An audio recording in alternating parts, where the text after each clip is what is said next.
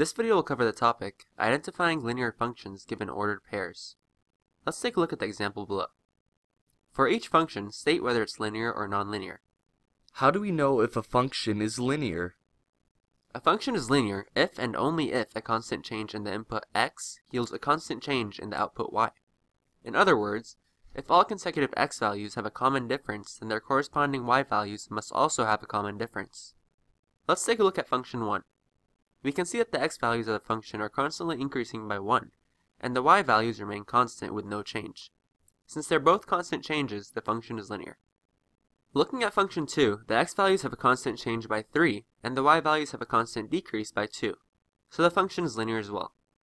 For our third function, we can see that the x values have a constant increase by 4. However, the y values are inconsistently increasing by 1, then 3, then 2, making this function not linear.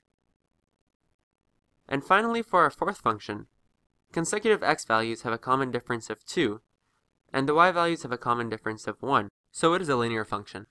So just to make sure I have everything down, if the input x yields a constant change in the output y, then it is a linear function. Otherwise, it is not. That is correct.